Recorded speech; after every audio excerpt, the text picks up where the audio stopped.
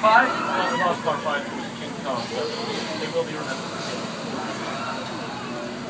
Now, in our Jurassic Park films, weather has played a very important role. Now, weather in movies is always highly controlled because we want to keep the actors safe, and we also need to keep all the expensive equipment safe. But you know, why am I telling you about weather? When we have Al Roker, as you saw earlier. Al, tell us more about the weather. Hi, everybody. Here's today's forecast for the Universal Backlot. It's going to be sunny and dry at 6 Points, Texas.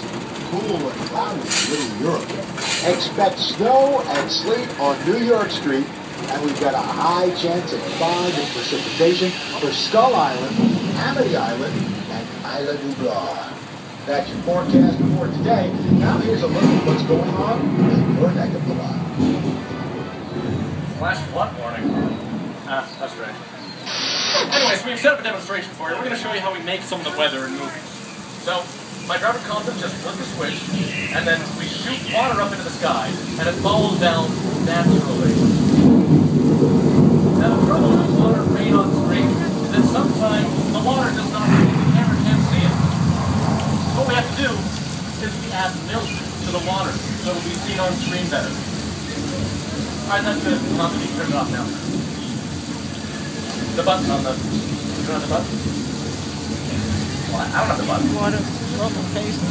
Well, if we get too much rain, then we're going to get a... Uh-oh.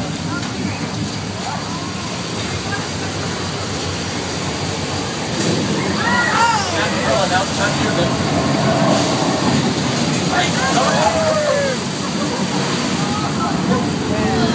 How's our flash flood here in Old Mexico? We recycle all that water and pump it back up the top of the hill for it to use in our clean town.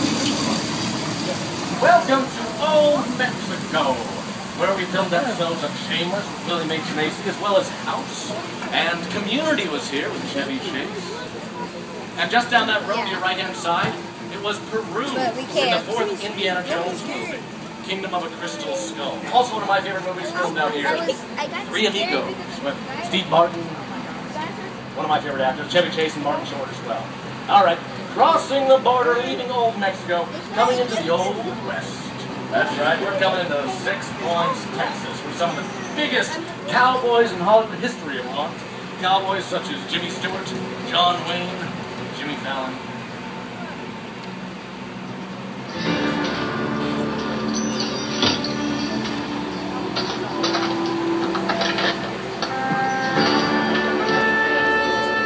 This town ain't big enough for the both of us, Jimmy Fallon. Well, I ain't going anywhere, Jimmy Fallon.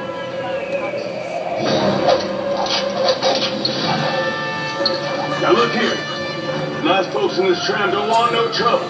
We just want to check out 6 Points, one of the oldest sets on the Universal line. I heard this is where John Wayne and Jimmy Stewart shot a few of their westerns. That's right. That's where I aim to shoot you. Looks like we got ourselves a Mexican standoff. Lucky shot. Now what say you mount up and get out of town while we get good? All right. Well, I'll see you again, Fallon. We're going to mosey on out of here, too. Now, one of the cool tricks we use with filming is that some of our cowboys sometimes are much shorter than their leading ladies. So what we do is we stick the short cowboy in front of a door that's even shorter than him. And so he looks taller. And we stick a tall woman up in a door that's even taller than her. So she looks shorter, and he looks taller. It's one of the many illusions we use. We have a lot of illusions. Coming up on your left-hand side is our underwater tank, which can be ocean. In front of you to the left, that's our underwater tank. So we fill the tank up with water, we toss in a couple actors, and then we shoot it through the windows in the side of the tank. Tom Hanks, Dan Aykroyd, and Dragnet. Tom Hanks was back here.